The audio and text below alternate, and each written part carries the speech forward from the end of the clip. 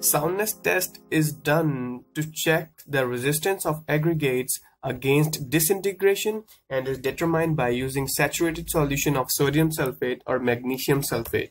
So clean dry aggregates of specified size are weighed and the pieces are counted.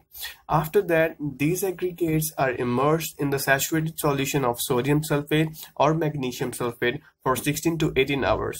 After that, these aggregates are oven dried at 105 to 110 degrees Celsius, which is making one cycle. And after that, these aggregates are examined visually to see if there is any evidence of excessive splitting, crumbling, or disintegration of the grains.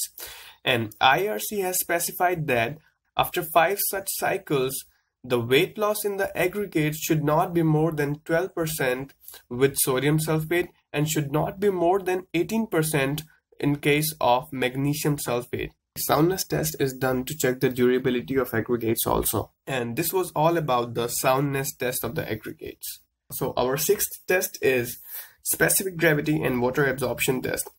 So we don't need to go into depths of these tests. We just need to know the specific gravity values and water absorption values. Okay, first of all, I want to tell you that the specific gravity is calculated by dividing the dry weight of the aggregate by weight of the equal volume of water. So specific gravity is equal to weight of dry aggregate divided by weight of equal volume of water. This is the formula for specific gravity, and the value of specific gravity lies between 2.6 to 2.9 for rocks. This is important. This value is important. The value of specific gravity lies from 2.6 to 2.9 for rocks, which is very important.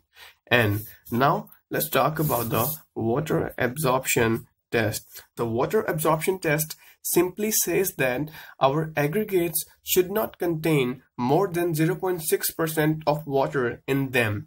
And more than 0.6% is found very unsatisfactory. We need not to know much about these tests. Only these two values are important. The specific gravity lies between 2.6 to 2.9 for rocks, and the water absorption in water absorption test, our aggregates should not contain more than 0.6% of water in them.